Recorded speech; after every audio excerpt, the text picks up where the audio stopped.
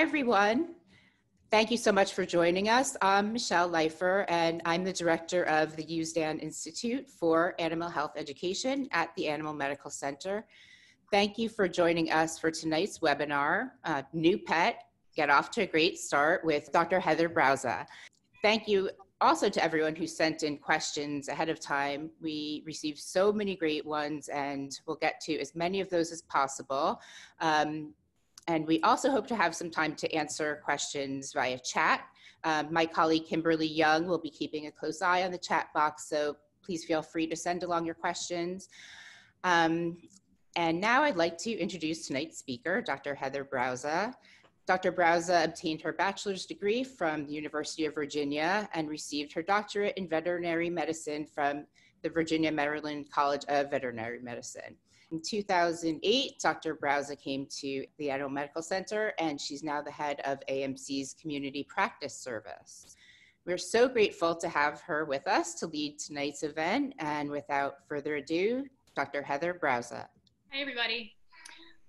So I thought that maybe we should start out by talking about what community practice is, because the name is not always obvious in terms of what the service provides. So community practice, or CP as we call it affectionately in the hospital, is basically the Animal Medical Center's primary care department. So we are the GPs at the Animal Medical Center and provide primarily wellness care.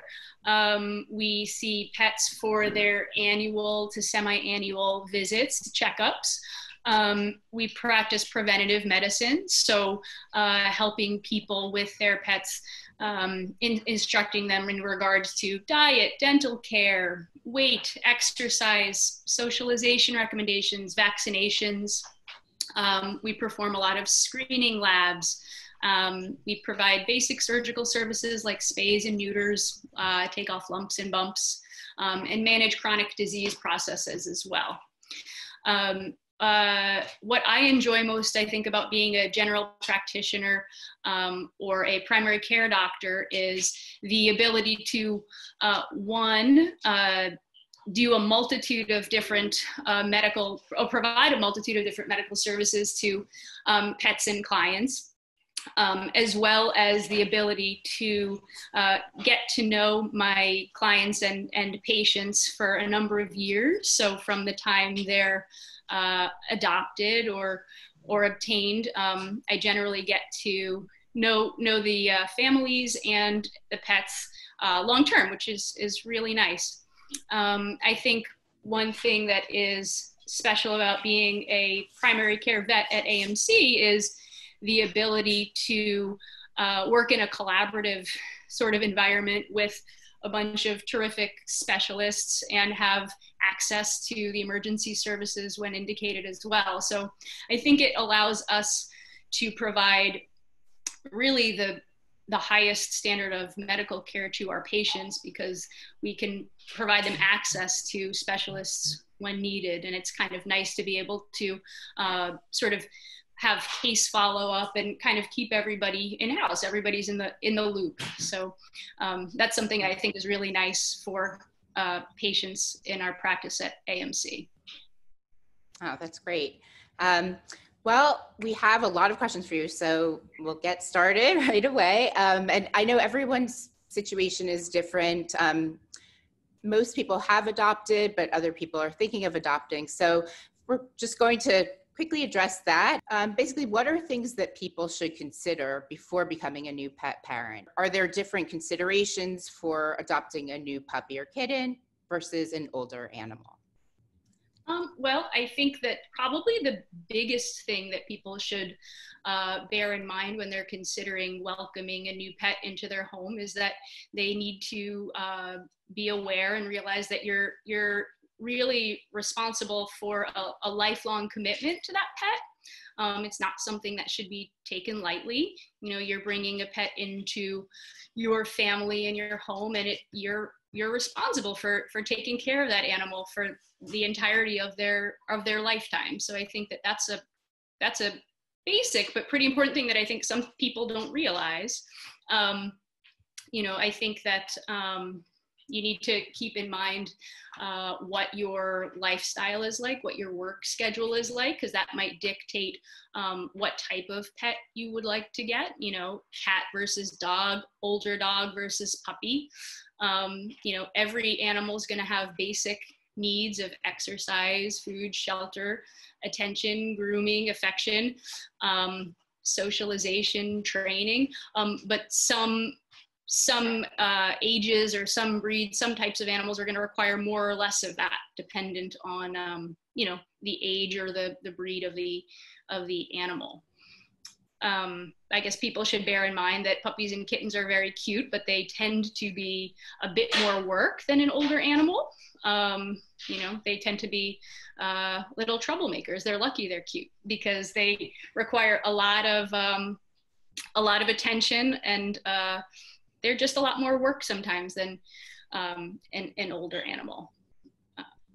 Yeah, definitely. And I imagine, whether you have children, that's a consideration. And if you have another pet, do you have any recommendations for introducing a pet to a home where there is already another pet? I think that I think that you need to kind of depends, dog, cat, and who you're introducing to whom. As slowly and gradually as you can make that introduction, I think the better. I think you need to probably have an inkling that you would like to care for another pet, and that your pet would enjoy or appreciate having a companion animal at home too.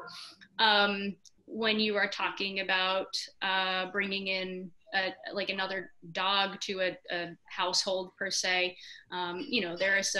there's probably a lot we could talk about on this topic, but you want to, do introductions on neutral territory. You never want to leave anybody unsupervised until, together until you're comfortable with their interactions. Cats are a little bit of a different story. Usually you want the new cat to be, in a separate or isolated sort of area so they can just gradually be introduced to the resident cat, if you're doing a cat-to-cat introduction. And kids are a whole nother ball game. Kids, probably the most important thing you can do when introducing pets to children is to make sure that the kids are educated and prepped beforehand on what's acceptable behavior with a new pet. And I think the trickiest part with kids is probably having the kid give that animal space and time to acclimate to their new environment, because they're so excited to have a new pet in the house that can sometimes be challenging. And probably the biggest thing in terms of introducing pets to children is that they should, I feel like most people know this, but it is good to reiterate, they should always be supervised, right? Animals are still animals, and kids are still kids. So, never leave a child unattended with a pet. Very good. Great advice.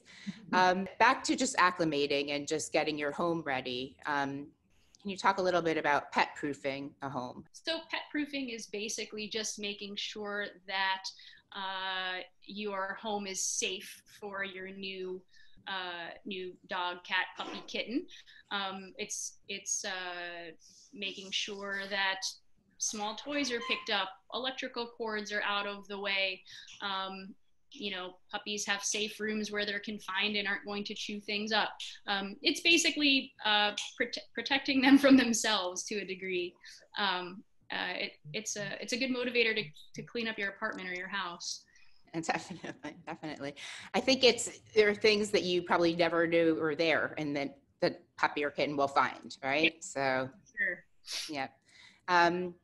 Okay, great. So let's talk a little bit about, this was an interesting question about adopting a special needs pet. Are there any tips or any considerations for that? Which is obviously a wonderful thing to do. So. For sure. I mean, kudos for adopting a special needs pet. There are so many animals that need homes. And adopting with special needs takes like an extra special person. In terms of cats or dogs who can't see, they do great, really. It's shocking, I think, how well they are able to navigate and acclimate to life in a new space. I think for blind animals in particular, sort of the less moving around of furniture and things in your home or apartment, the easier it is for them to get the lay of the land. But their senses of smell, hearing, etc., are just remarkable, and they tend to do quite well. If you're talking about a dog who can't see, if you're when you're going out for walks and whatnot, obviously keeping them on a short lead, so that they are safe and feel secure out and about, is important. But those guys do remarkably well. Great. Okay, so let's talk a little bit about the actual first vet visit. So what people should expect. So your first vet visit will probably entail your veterinarian trying to obtain as much of a medical history about the pet as possible. So I would always encourage people to get your pet's medical records to your veterinarian, either in advance of the appointment or at least the day of the appointment, so they can review the records and see, what treatments or what medical history or vaccinations the pet has had, so that they can be prepared to sort of help you and guide you as to what is necessary as far as medical care for the animal. They will, find out, there's a list of relatively standard questions about how the pet's been doing at home, diet, preventatives, like I said, vaccinations. They'll perform a physical examination on your pet. So, a nose to tail exam, as well as then following up with any medical recommendations in regards to, treatments or testing that they recommend based on the physical exam findings or previous medical records. There's some standard testing that's typically done in new pets. Fecal screening for intestinal parasites is pretty important.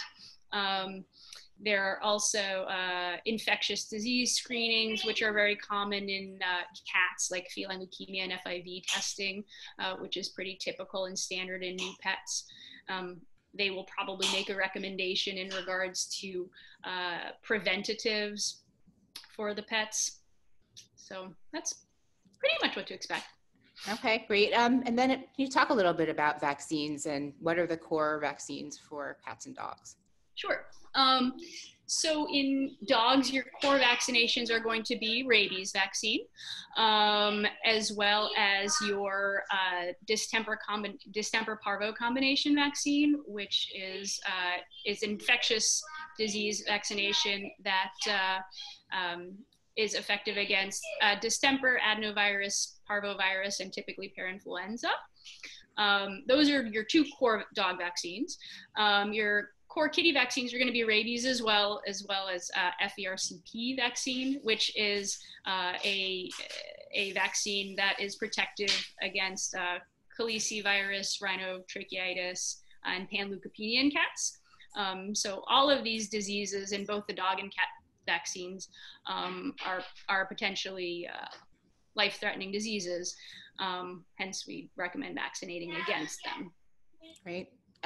So now if you're adopting an older dog whose history may be a mystery, do you need to worry about over-vaccinating, or what is the approach there? I think that vaccinations are recommendations, I think, at least in our practice, are made on a very individual basis.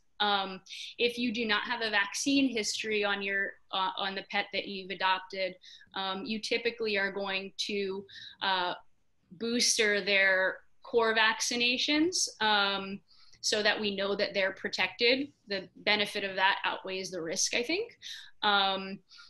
They don't need to get a full like puppy series per se or kitten series per se, but they should get inoculated and then typically boosted a year later. That's in terms of core vaccinations. There are other vaccines more for dogs or cats that are going outdoors that would be considered probably like non-core vaccines, and those are going to be lifestyle dependent. So if your newly adopted dog or cat kind of fit the criteria to warrant those vaccines, then those would be administered as well. Great. Okay.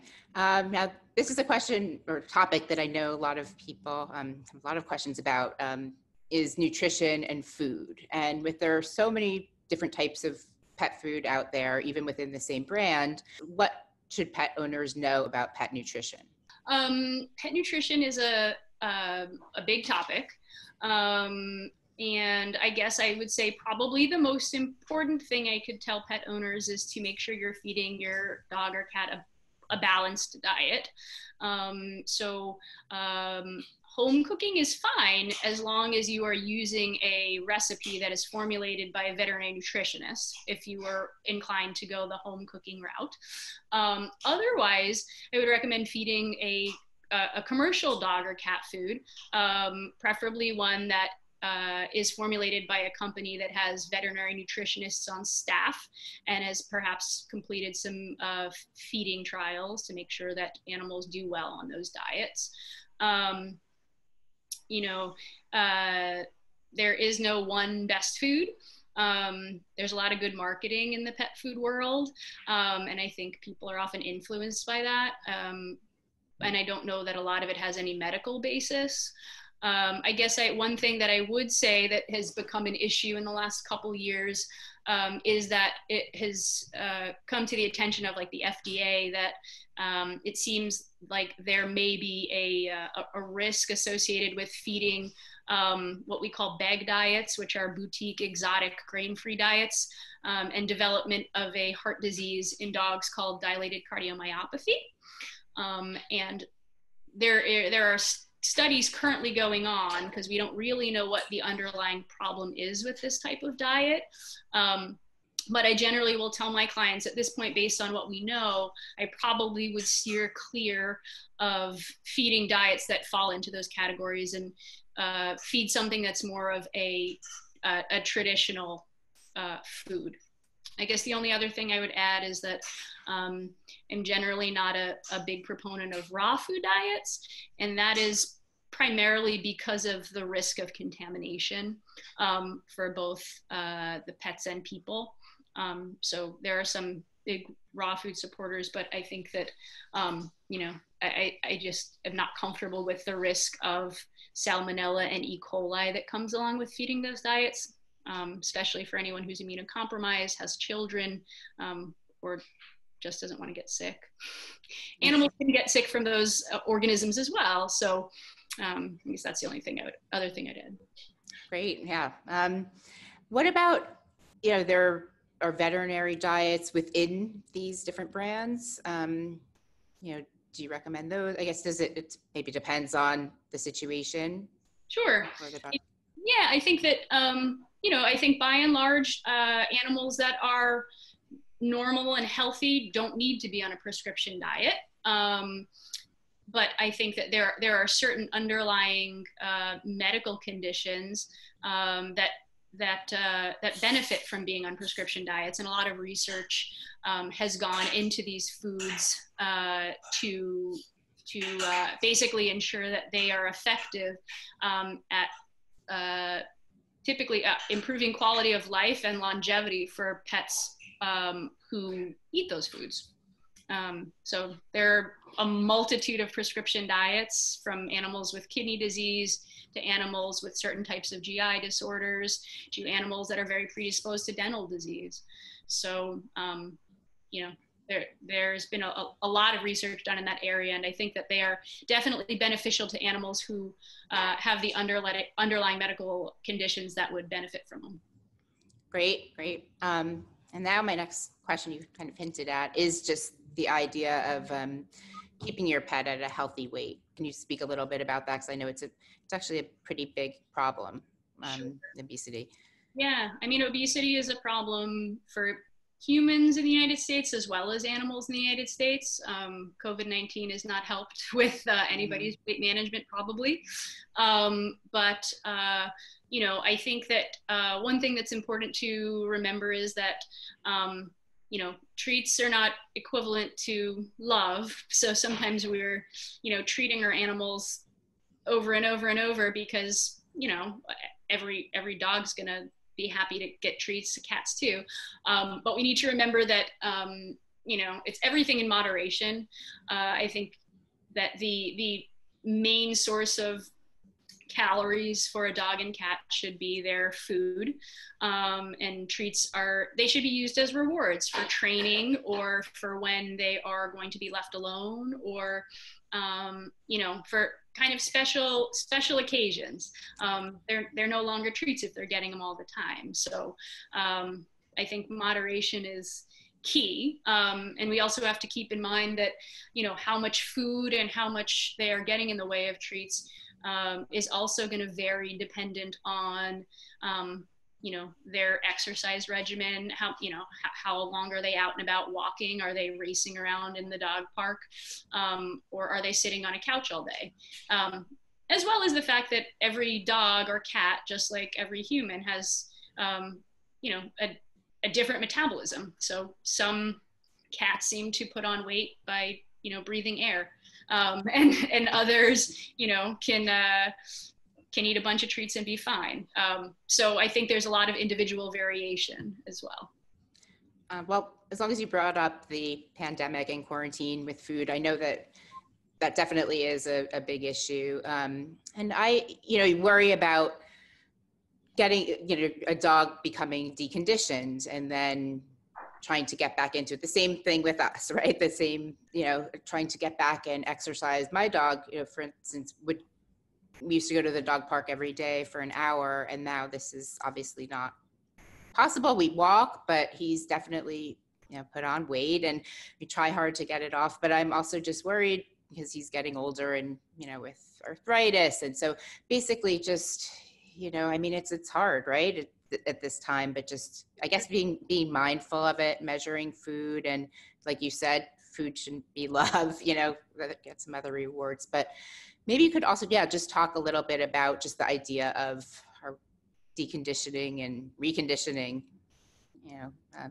Sure, yes. I guess I probably should have mentioned with the food that I think it's relatively important that you measure out how much. Yeah, seems obvious, right? But we don't always do. But in that way, one, you have a very objective way to measure how much they're getting in the way of food and calories. You can tell if they're eating less than normal or wolfing down everything, which they probably should be if they're getting the right amount of food.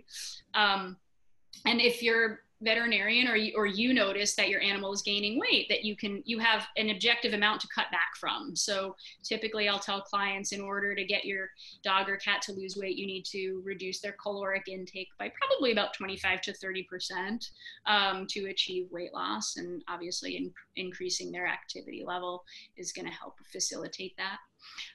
In terms of, I think you're asking about once quarantine is over and people are someday.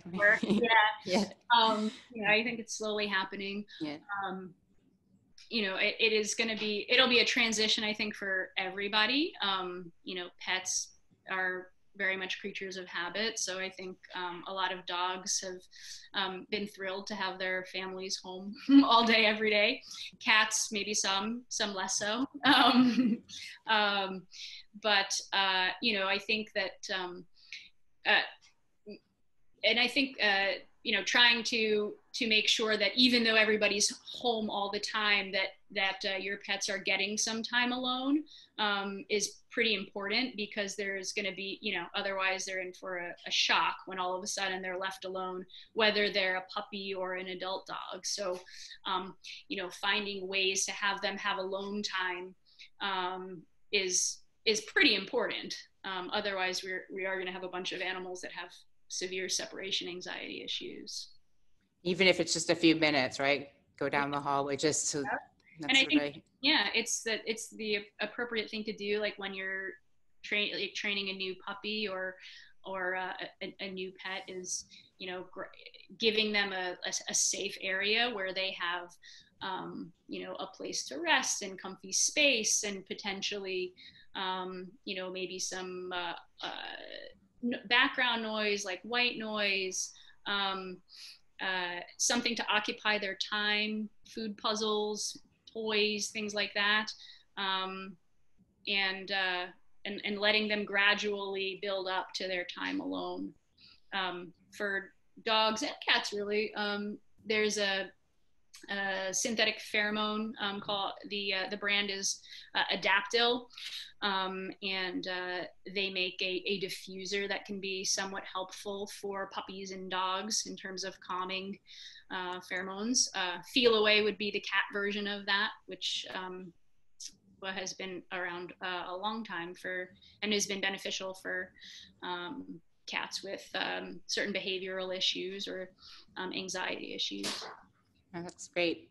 I think with the weight, not to harp on that, but I think it's very easy when we're seeing them every day not to realize, right, that maybe they're putting on weight because we see them as beautiful and wonderful. And so maybe a scale is, you know, weigh them, right? Like, Yep. and so that's I think a good thing just for everyone. Because the obesity, can you talk a little bit about that, just the dangers of that? Sure. So we know obesity is a huge medical issue in people, and once again, the same thing holds true in animals. You know, being significantly overweight, it decreases longevity, decreases lifespan.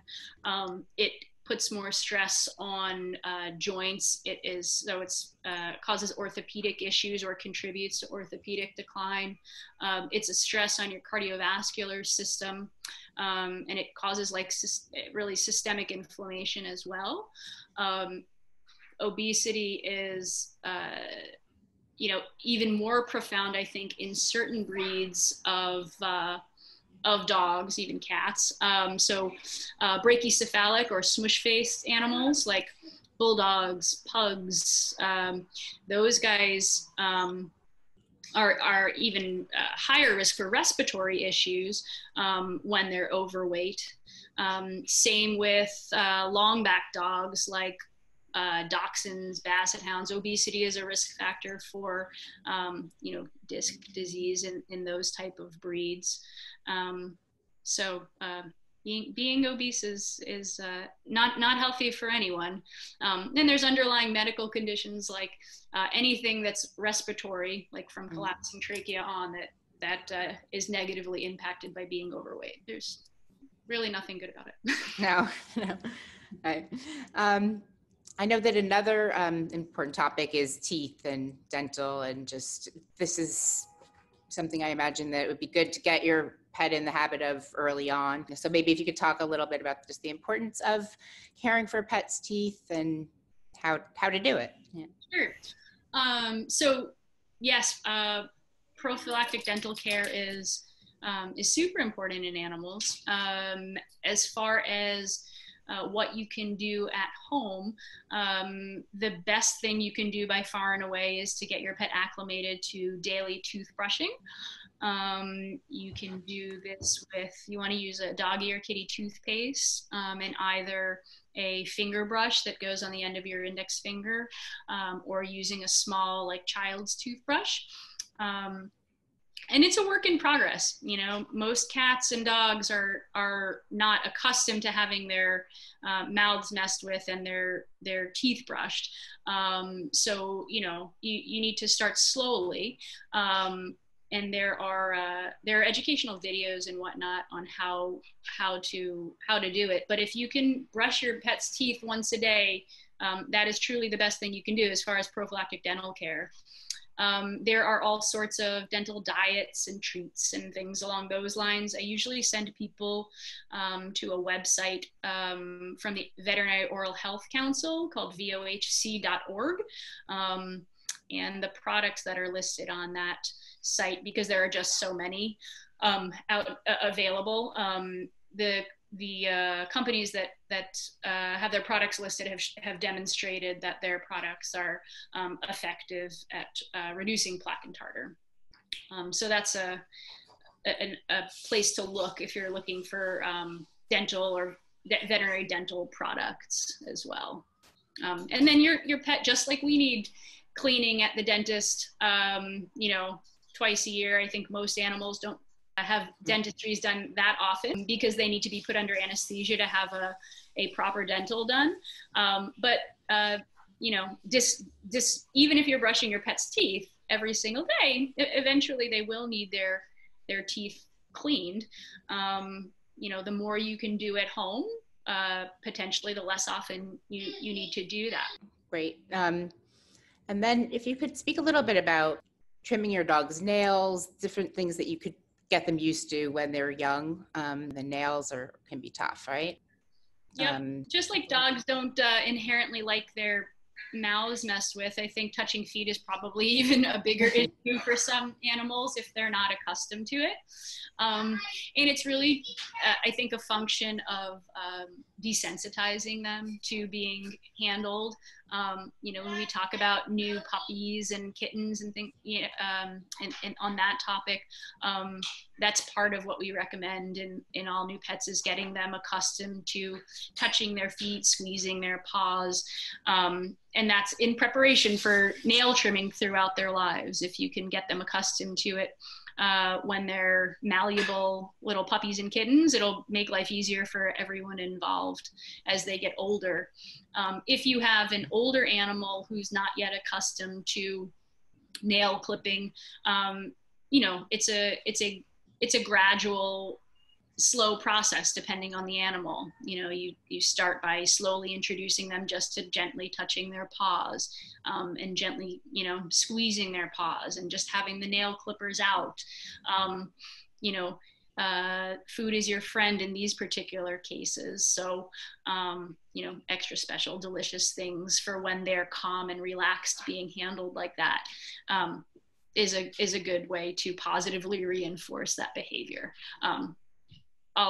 Easier if you have more than one person attempting these type of things, because then you have one person to feed and one person to desensitize. So you may end up only clipping one nail and that's it. So it can take a long time to get them accustomed to it if they're not already, but it can be done.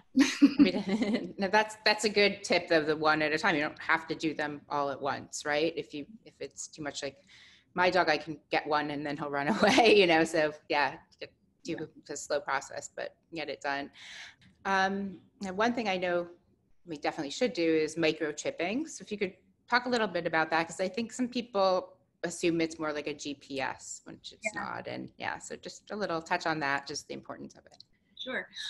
And that might happen someday. That would be kind of cool. Yeah. I think they have collars like that, but right. Yeah. So a microchip is a tiny little device that's about the size of a grain of rice that is implanted by an injector, like a needle underneath the skin.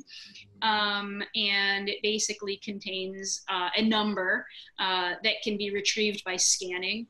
The hope of microchipping is that if your pet is ever lost and they're picked up and brought to a veterinarian or a shelter or something along those lines, that they would be scanned, and then that number could be retrieved and would ultimately lead back to you, so you could get your pet back.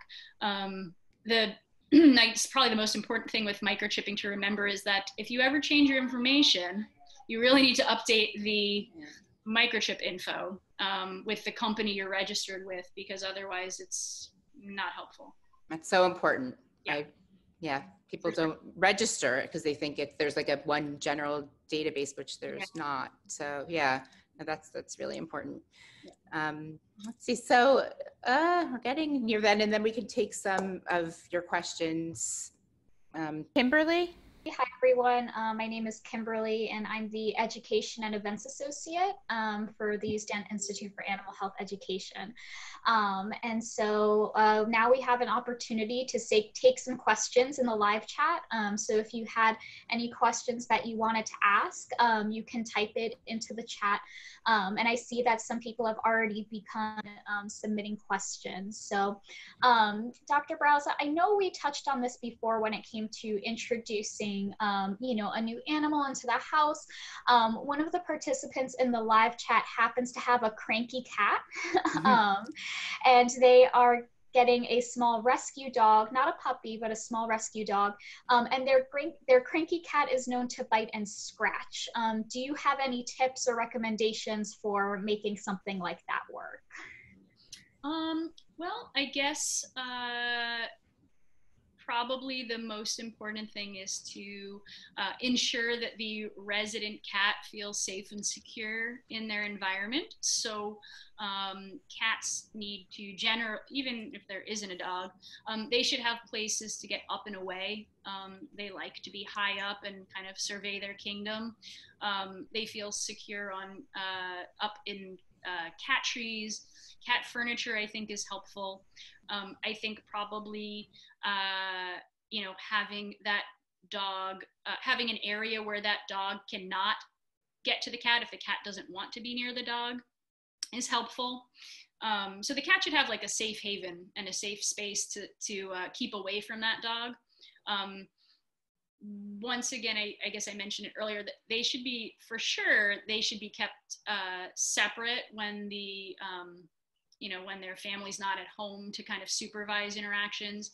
I think with initial introductions and stuff, it's probably best done with the dog potentially on a leash or through a baby gate, because you want the cat to be able to sort of initiate things.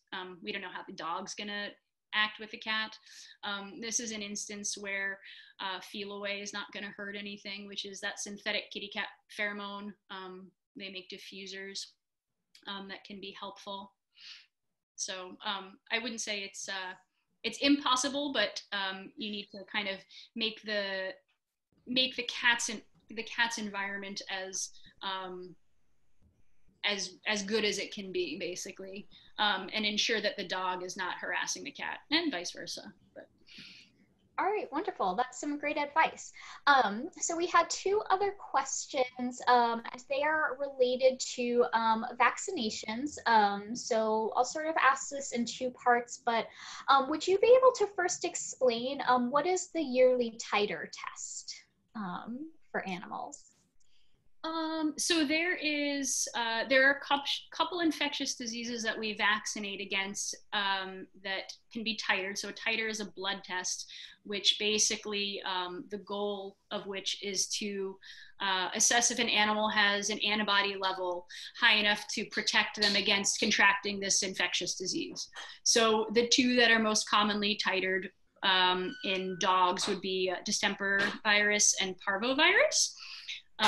So some people will choose to titer their animals in lieu of vaccinating them. Basically, if the titer is adequate, it would be presumed that you don't need to then boost or vaccinate that dog. They're often performed on an annual basis because you just don't know when titers are going to decline in terms of their protection. When we are vaccinating an animal against those two particular diseases, we generally follow the American Association of Animal Hospital guidelines. In adult dogs, the distemper parvo combination vaccine that we spoke of like kind of in the beginning of this talk is generally given every 3 years. So if you vaccinate a dog, you don't necessarily need to titer them every year. You would just conceivably booster the vaccine in 3 years, or 3 years from that vaccine, you could consider titering them to see if they require an additional booster. Gotcha. So with the yearly titer and then booster vaccines every 3 years. So in that case, I mean, somebody else had a question about the need for annual vaccinations or boosters when humans don't. Could you explain a little bit about why some of these vaccinations might take place every 3 years, whereas for people, we might not see that happening as often? Sure. I think it depends on, there are certain diseases that vaccines will be protective for longer durations than others. So there are really only a handful of vaccinations that are administered on an annual basis. And so for dogs, those would be leptospirosis vaccine, Lyme vaccine, and Bordetella vaccine. The rabies vaccine and distemper parvo vaccine are generally, like I said, given less frequently. Rabies vaccines are licensed for 3 years. And so that becomes a little bit of a legal issue. Truth be told, we don't know the exact duration of immunity that these, because there's individual variation. So they're required to be boosted at certain intervals because that's generally going to protect everybody. But if you titered a dog 5 years after their distemper parvo vaccine was last given, they may have a protective titer. One dog may, another dog may not. So 3 years at this point in time seems to be the recommendation in accordance with like AHA guidelines. Got it. Okay. So moving away from vaccinations for a bit, we had somebody who is asking, so they had taken in or rescued a cat that was abused and won't go anywhere near the owner, lives on the back of the couch, doesn't know how to play. Is there anything that you might suggest that this owner can do to help the cat that they've rescued? Sure. I think that good for you for rescuing this cat. And I think that, every cat and dog, just like every person, has a different personality. It's a huge transitional period when an animal enters a new home with it's a whole new environment, it's a whole new world. So it can often take a long time, particularly if they had a negative experience in the past, to acclimate to being in a loving home. Things that may be helpful are to, give the cat space and do everything slowly and gradually. But you can acclimate the cat to, just giving, you're feeding meals. This is when, once again, treats are helpful. And then you can playtime, social interaction time, even if you're not touching the cat. A lot of cats will enjoy like prey-driven play. So there are cat dancers and cat fishing poles and all sorts of different toys that might get that cat some activity and exercise and help them come out of their shell a little bit. Once again, giving the cat a safe spot to be up and away and just kind of survey things is helpful and can reduce some of the stress and anxiety for the cat. As well as, once again, feel away diffusers are not going to hurt. They can be helpful for some stressed out kitty cats. I think that's really important advice, to just the fact that all animals are different, and just because, if you had one cat that behaved one way, I think people try to be like, why won't my cat be like this one? But it's an adjustment period, and you have to appreciate the differences, and over time I think they'll adjust, and but it does take time, right? I see someone else was writing, I think, about their FIV positive cat that scratches and won't cuddle with her, and her old cat used to cuddle. So, I think it's hard, right? But just it sometimes takes time, and sometimes one cat won't be like your old cat. Yeah, they're all different, which is why we love them and appreciate. You just have to find other ways to interact and and you know, enjoy your time with that particular animal. So that might be more like interactive play, you know, or and it may be that you know, cats and dogs, they have a threshold, right? So you need to be like mindful and kind of respectful of that. You know, no, even people do too, right? No, you know, some people are touchy people and some people are not. And some animals, particularly cats and dogs, really, are the same way. So you can definitely, I think, get them more accustomed to handling and petting, but you have to respect their boundaries. And some cats and dogs are just not going to be snuggly, cuddly lap pets, and some are. So you know, it's slowly you can you know, try to introduce them to that, but you need to be mindful that if that's not their thing, it's not their thing. So you'll but you can find other ways to interact with them and have a positive relationship. To step away from behavior for a little bit, we have another question related to food. I know we talked quite a bit about keeping your pet at a healthy weight, and about different types of food. So this question is about kibble versus wet food. You know, is it important to feed both? In particular, this person is fostering an animal that has lost a few teeth, and they've been adding water to the dry food. You know, is that okay? What are your thoughts?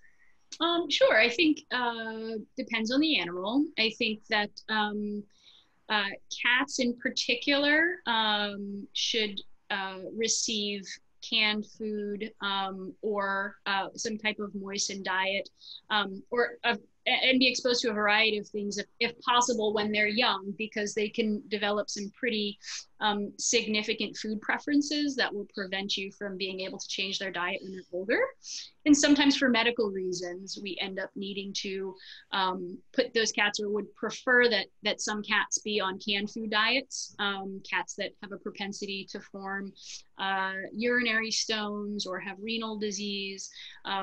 You know, there are certain disease processes that animals do better on canned diets. So so introducing those foods, particularly to cats, is kind of important. Kibble versus wet food. Otherwise, you know, there is a bit of a crunch factor in kibble that can be a little bit helpful in terms of dental care for animals. So if you have a large enough kibble, they can sometimes be a little bit abrasive on the teeth, and so are helpful in animals that are predisposed to dental disease. That being said, both animals that eat kibble and wet food will build up plaque and tartar on their teeth if their teeth are not being attended to on a pretty regular basis. Wet food probably builds up faster. If you do have an animal that has you know, dental disease or is missing teeth such that kibble is difficult for them to eat or they can't chew it, then by all means, you know, wet food is probably preferable, or soaking the kibble like overnight so that it's soft and easily eaten is totally fine. You speak a little bit about toys and bones for dogs and fracturing teeth.